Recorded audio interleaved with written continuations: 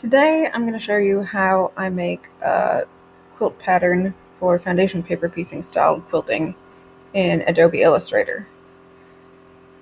So I'm going to pull up a new document. Here we go. And I'm starting just with a simple one today. Also note that you don't need to use Illustrator for this. You could use another program like Paint, or you could even just do this by hand with a ruler and a piece of paper. But I have an Adobe Illustrator subscription. I think it's $29 Australian a month, and that's what I prefer to use. So I'm making a 6" by 6" square, and I'm making it perfectly square. And now I'm making another square to go on top of our original, and this one is the seam allowance. So I do a 1/4" seam allowance all around. So if I want a 6" by 6" square, then I have 6.5" by 6.5" seam allowance.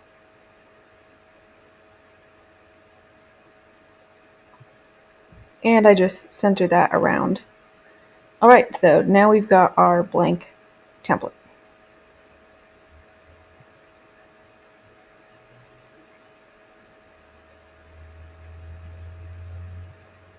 And I'm not going to get too messy or too complicated.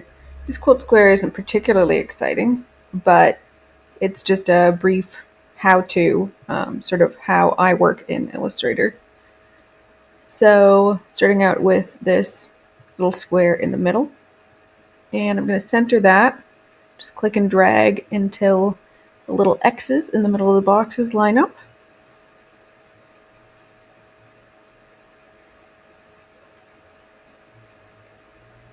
Right. And now I'm going to take the pen tool and again just making sure you can see that little pink line, that the pen is centered, because I want everything to be like sharp and angular and equidistant. So I'm basically just making another square, but you know, in a diamond shape, that goes around our centerpiece. And now what I'm going to do is resize the centerpiece so that the points match up with the diamond I just created. So click and drag. And if you're not familiar with Illustrator, there are tons of really good tutorials for it. If you've ever used Paint, this is kind of like a step up. It's actually pretty easy to get the hang of. I'd say after about 2 hours of playing around, you could definitely be at the proficiency that I'm at for this pattern tutorial. But again, if you don't want to pay for a subscription and you're just interested in making a foundation paper piece by hand, you can totally do this with a quilt square, ruler, and a piece of paper and pen. Okay, so I've got all the pattern blocks that I want. So now I'm going to number them in the order that they're sewn. So this center one has to be number 1 because it's got shapes all around the edges. So there's no way that we could come back and put number 1 in if it was like number 6. We would have to set it in. So I'm just going clockwise. We got 1, and then the triangles around it are 2, 3, 4, 5, and then the triangles around those triangles are 6, 7, 8, and 9. So it's a super simple block, but you can see easily how sewing order and pattern pieces add up pretty quickly. And this particular pattern is one that you don't need to foundation paper piece. You could just sew in like the normal quilting manner. But I prefer the foundation paper piecing style because I think it gives a cleaner, sharper look. The paper keeps me on track, so I'm not ending up with like a square that's kind of out of skew. And it's just, I think it's easier to like mock up patterns in Illustrator and print it out instead of spending all that time cutting out squares with my little roller cutter thingy on my desk. So I've just taken off the numbers off this pattern, just selected and deleted the little order of numbers. And now I'm selecting the pattern we just made, and I've turned it into live paint. So you go to edit, or object, live paint, and then you can paint these shapes. So this is just playing around with color, really.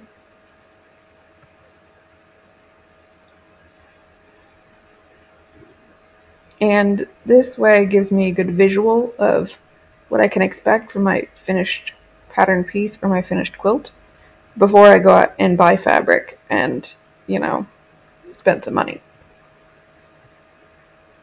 So I actually am going to mock up into a more full-sized shape. Keep in mind it's 6-inch squares, 4 across and 4 down. So it's not like a huge project, but it just gives me a feeling for how everything's going to kind of look together. So starting with 2 across and 2 down, I'm just going to change the colors in some of these blocks because what I can see now, yeah, I like it, but you know, it's pretty basic. I think I'd like a little more color variation and interest. So I'm going to go back to the live paint, and since all of these objects are selected as live painting compatible objects, I just pick the color I'm going with and click to fill in the space.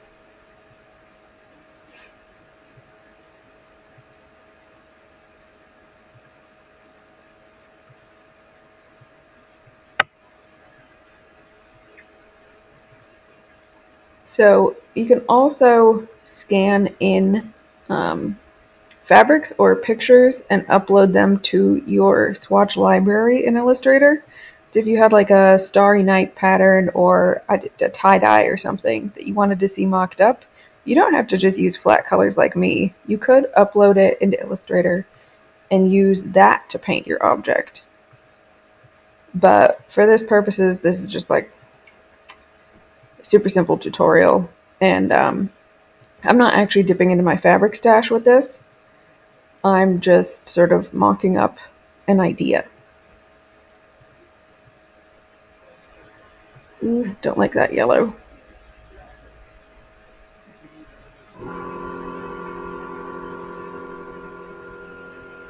So I've selected more of a peachy kind of tone.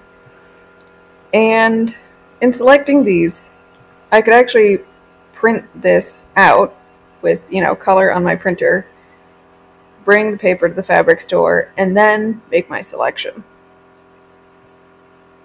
And now I've highlighted the first 4 squares that I did, and now I'm copy pasting, and now I'm going to right click and then go to transform and reflect. So you can see it's kind of mirror imaged its sister. And now I've selected all these, and I'm just dragging and dropping them right below. And I'm going to reflect again, just on the opposite axis. Okay. So, yeah, pretty simple, pretty cute, you know, pretty basic. Sort of Thanksgiving colors. And I'm just gonna drop the line weight down a little bit because in real life we wouldn't see these heavy black lines.